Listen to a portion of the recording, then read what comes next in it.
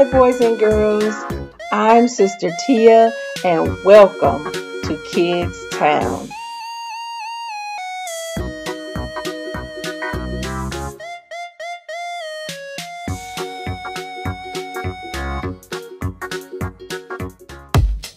Mic check. 1, 2, 1, 2. Are y'all ready? Yeah. Are y'all ready? Yeah. Y'all ready? Yeah. Press play!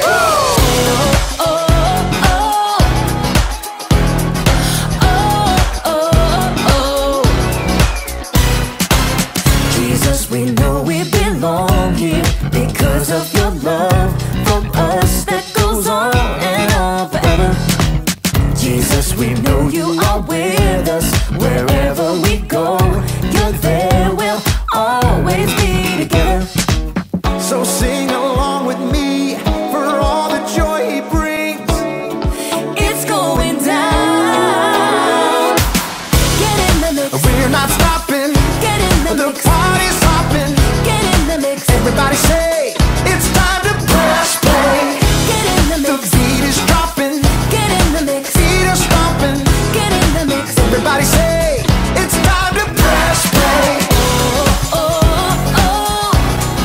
Press play. Press play. Jesus, we know we belong here because of your love for us that goes on and on forever. Jesus, we know you are with us wherever we go. You're there, we'll always be together. So sing along with me for all the joy he brings. It's going down. Get in the mix. We're not stopping. Get in the The mix. party's hopping. Get in the mix. Everybody say, it's time to press play. Get in the The mix. beat is dropping. Get in the mix. Feet are stomping. Get in the mix. Everybody say, it's time to press play. Oh, oh. Press play. Oh, oh, oh. Press play. Oh, oh. Press play. Oh, oh. Press play.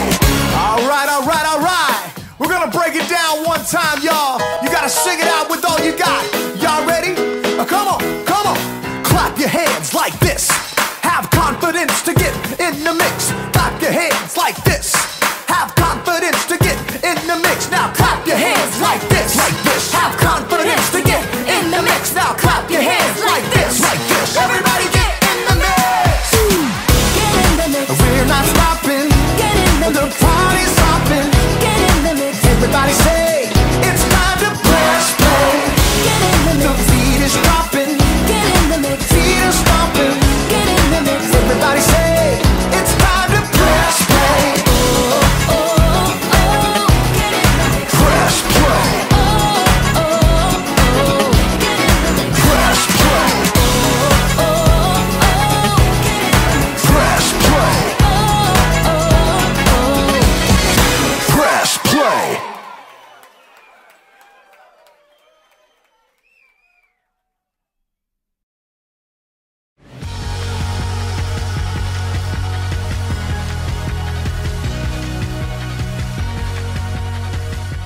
You're the best around. Not gonna feel too good to do. Hey everybody, my name is Graham, and today I'm following in the groundbreaking footsteps of my ancestors. I'm making a mixtape.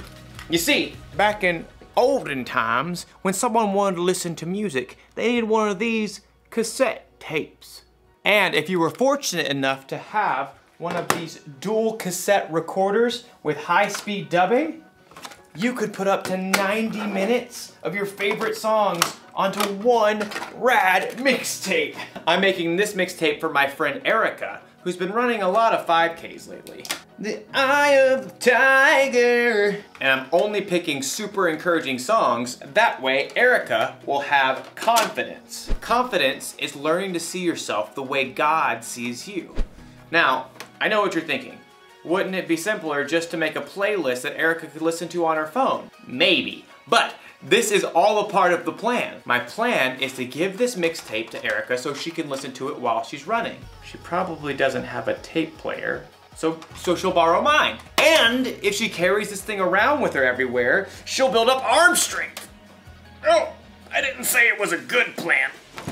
Oh man, another one bites the dust. Sometimes plans don't work out the way you expect.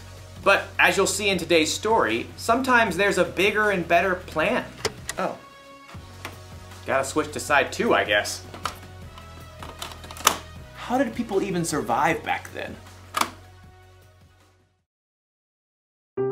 The Bible. It's 66 books of history, stories, letters, and poetry that fit together to form God's one big story.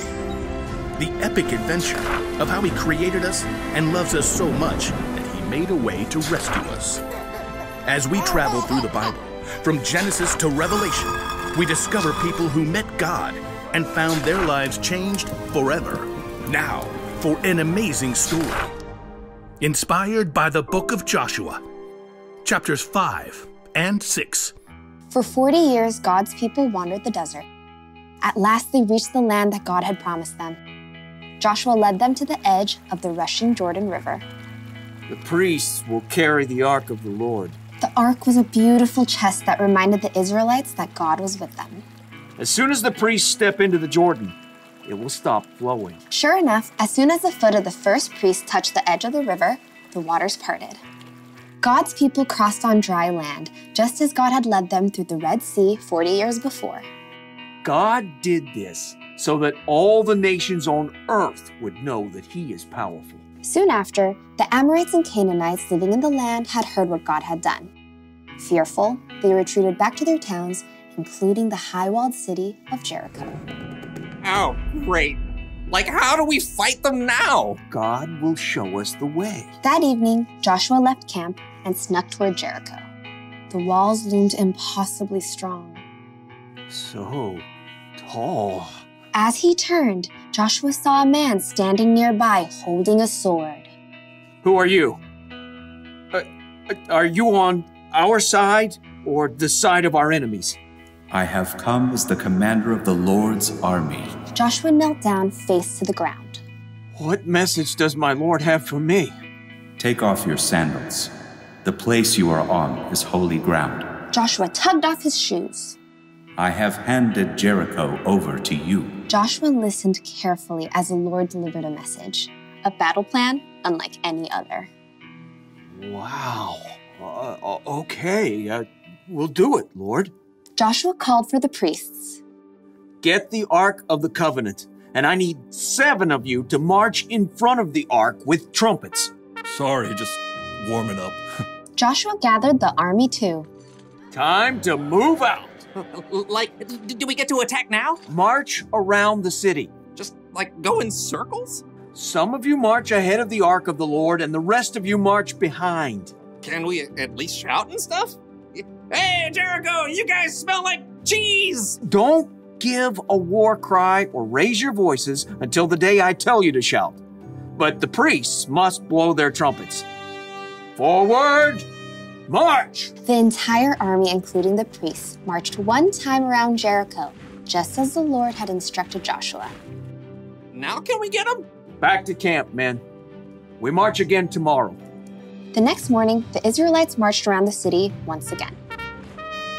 And then on day 3, once again on day 4, not to mention day 5, and once again on day 6. We march again at sunrise. I have blisters.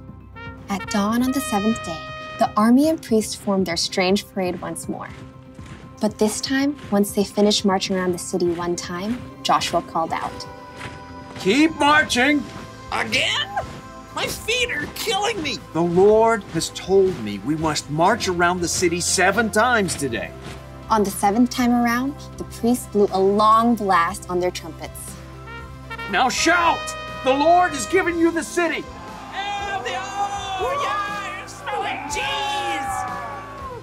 As the shouts of the Israelites rang out in the clear morning air, something incredible happened. The massive walls of Jericho began to tremble. The gates shivered and quaked. Jagged cracks ran through the heavy stones. Rocks began to tumble from the tops of the walls. Little rocks, large stones, giant boulders, until at last the walls collapsed, crashing in on themselves. The ground quaked, and plumes of dust burst into the air. As the air cleared, the Israelites stared in amazement. The city of Jericho stood wide open. Take the city! With nothing standing in their way, the Israelites charged right in. That day, they completely defeated the city of Jericho. God was with Joshua, and he became well known everywhere in the land.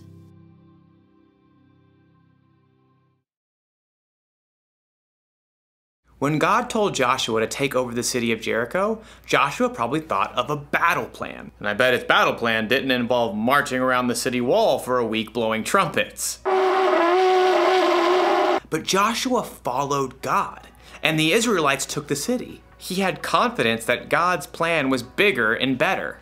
And that's not the only time God proved his plan was better. When Jesus, God's son, died on the cross, Jesus' disciples had to wonder, what is God thinking? Then in 3 days, when Jesus came back to life, it all became clear. God's plan is always better. The truth is, none of us know what the future holds. Your family might have to move out of the neighborhood or out of the state. You might get sick or break a bone. You might not get put on the team you tried out for. But when things don't go according to your plan, that's when you need to remind yourself, God's got you. You may not always know what God's plan is, but keep following him and have confidence that his plan is bigger and better. That's the one thing to remember today. God's plan is the best plan. My plan to make a mixtape for Erica is not the best plan. But it's still a lot of fun. Oh! Oh no, it's unraveled. Oh wait, no worries. I've got an idea. Huh? Just like my ancestors. I'll see you next time.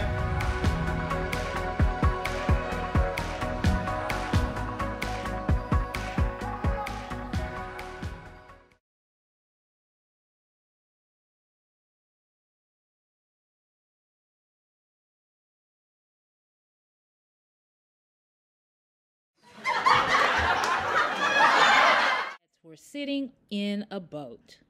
One jumped out. How many were left? None. They were copycats, so they all jumped out.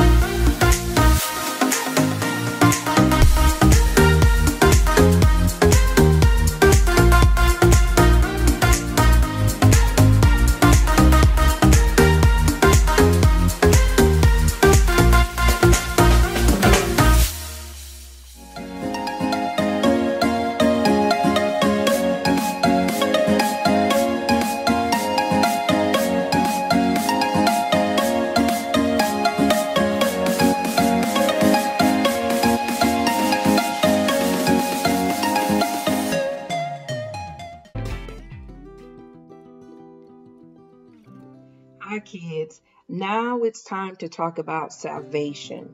How many of you have received Jesus Christ as your Lord and Savior?